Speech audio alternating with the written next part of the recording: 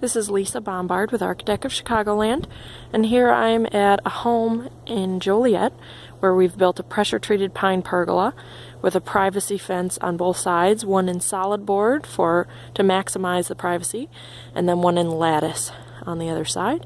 And you can see it was built around a hot tub. So we've also installed a bar rail on this side, so while the homeowners are in the hot tub, they can use this to set their drinks on as a little table. And the homeowner is very excited about how their project turned out.